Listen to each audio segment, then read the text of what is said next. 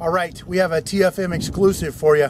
This is literally the most devastating small arms ammunition you've ever seen. Literally, it's a small arms. Okay, see if that fits. A 45 won't fit in a 12 gauge. Oh, darn it. Okay, we'll have to do without it. Let's disarm him. This is California. And throw these small arms in there. You could load it easier if you had a brake action. That's true. Oh my gosh. That one's gone.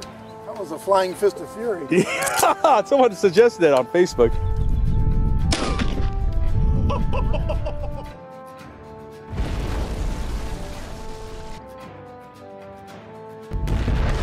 You know what? I cannot believe this thing held together.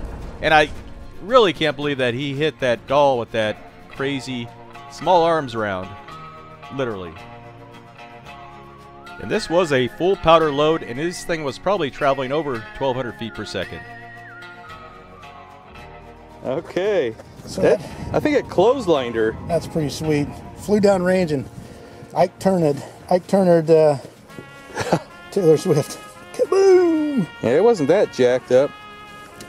Actually looks better right there. Let's try shooting some indestructible type destructible Nokias. All right, here we go. We got one more small arms. That's amazing. The most destructive small arm round, is it more powerful than a Nokia type phone?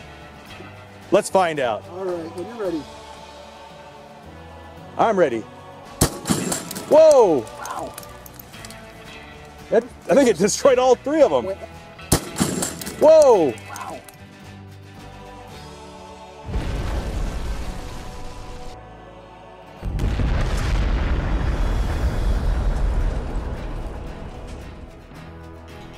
Again, hard to believe this thing actually worked because this started out as a kind of a joke on Facebook. And these things turned out to be pretty awesome. I wish I loaded up a few more of them. Now these arms came off the James Yeager Dr. Evil doll that we shot last week. And I decided, hey, these things will fit in a 12 gauge shell.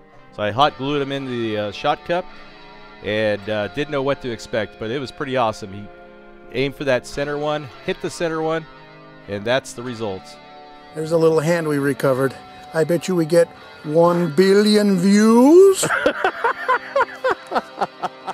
Now coming up, we're going to find out if Stretch Armstrong is bulletproof. No one's ever tried this before, so stay tuned to Tal Flatermouse.